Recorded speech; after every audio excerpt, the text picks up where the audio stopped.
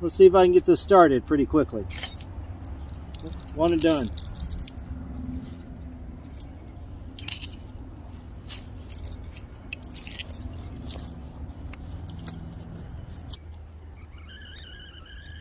There we go. That's what it sounds like when your water is boiling.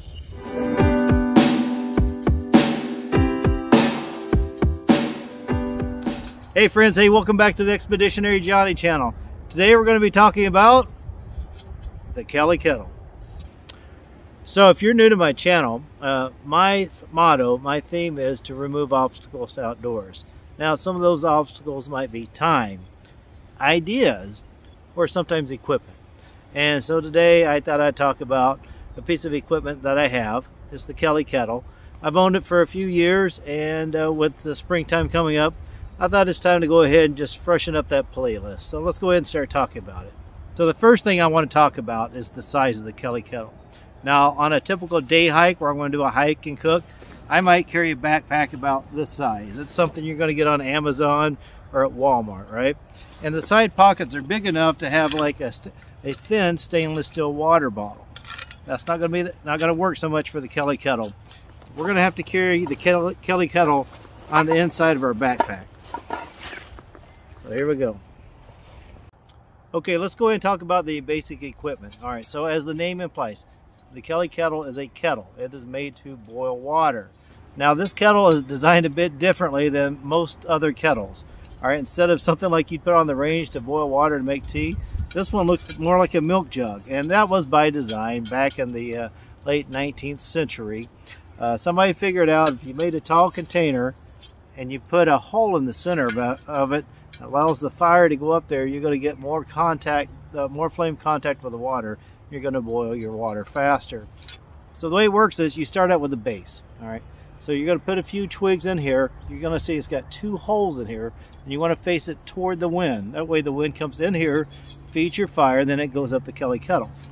Your Kelly Kettle simply goes on top of that, and then once you get your fire going, you're going to get this vacuum, this vortex on the inside of it.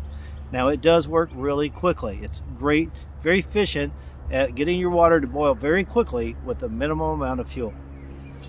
Now if you go out to Kelly Kettle's webpage, on the very beginning, they're going to very proudly state that this is a survival tool. And then if you read a little bit more, they're going to say that this item is great for a bug out bag. I'm going to let you decide on that. Just to let you know my experience, if you're not familiar with me, I've done a bit of basic survival training. I can do friction fire, no problem. You know, I made improv shelters. I've got my own mindset on water plans. But if you are going to consider this a survival tool, I would highly recommend you to become familiar with the resources in your area. Now here in Nebraska, I got access to things like cottonwood, cedar trees. I don't have access to fatwood, and I don't have much access to birch. However, there is an exception.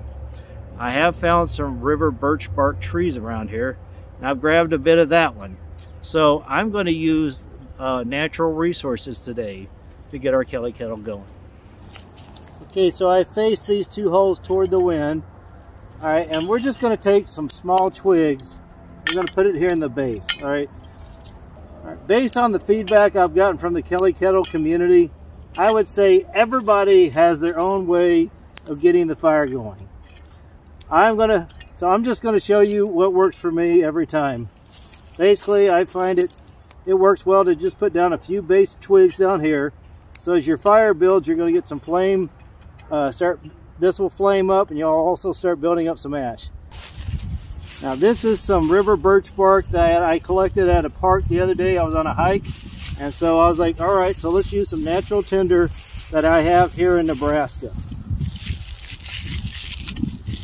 And we're going to be using a ferro rod today. So I'm going to kind of break it up a little bit to get some little shards, something like that. If you're fortunate to get your hands on some fatwood, that's going to be a great option. Again, I don't have access to that out here. I just got some of this from a friend that mailed it to me. So we're going to add just a little bit in here. Again, I'm just demonstrating today natural fire. This is if you actually wanted to use this as like a survival item.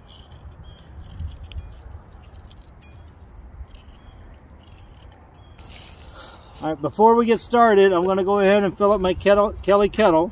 So we'll remove the tea cap, and we're going to put in 2 cups of water. Technically, it's 16.9 ounces of water.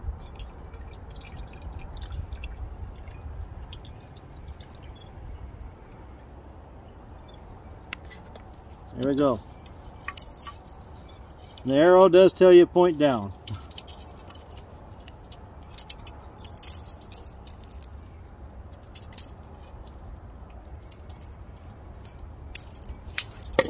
To get my fire started, I'm using my everyday carry.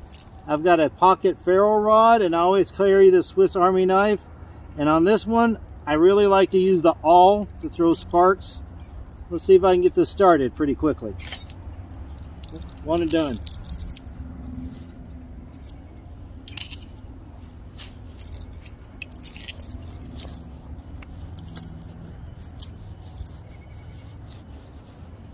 So that birch bark and that fatwood's got a lot of oils in there.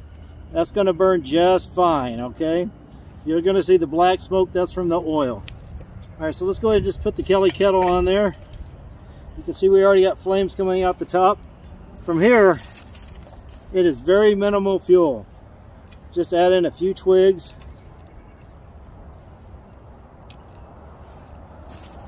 You don't want to overdo it, but you do. But make sure it's got some real wood in there.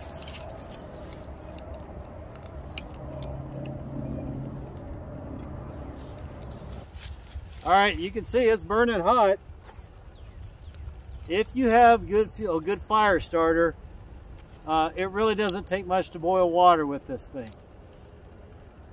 Now, my recommendation, I don't always count on finding birch bark, so I just bring out some Vaseline cotton balls with me. You might see that on some other videos I have on here.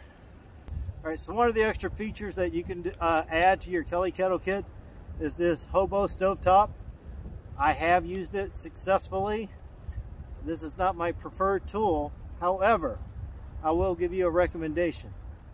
Please check out my friend JKS Homestead. He also uses this Trekker model, and he likes to go out cooking. He boils his water and he cooks up different foods. He does a really good job.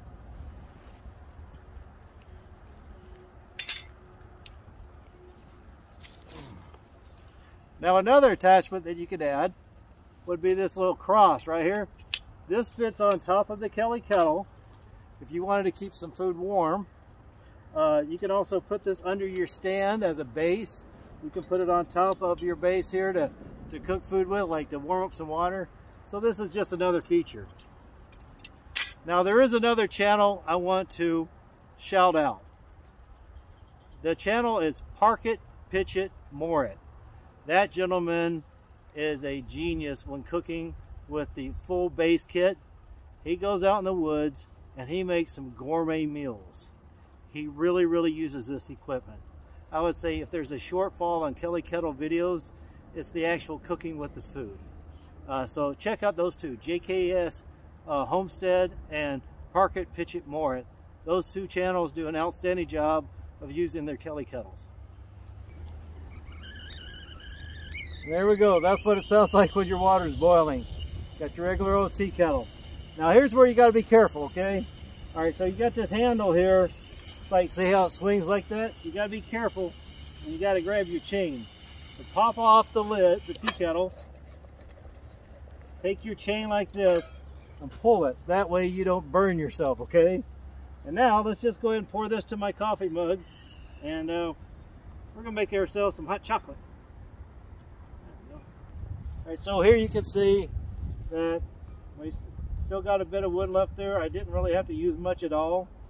And if I wanted to actually go to hobo cooking kit, I could actually put this on top of here and cook with it. Or I can actually put this on here, cook with it as well. So it just depends on what you want to do. All right, so let's go ahead and stir up our hot chocolate. All right, folks, well, that about brings things up. So here's your Kelly Kettle. Just one more item to think about, whether or not you want to start taking it out on your hikes. Again, the weather's going to get more and more beautiful, so get out, live life, and just think about what are your needs. What do you want to do? Do you want something hot to drink? Do you want to cook? For me, it's a little bit too big to carry in my backpack. But again, I would highly encourage you to check out JKS Homestead and Park It, Pitch It, More It. Those two channels, they really love their Kelly Kettles, and they might just give you guys a few ideas. All right, you guys take care, and I'll see you on the next one.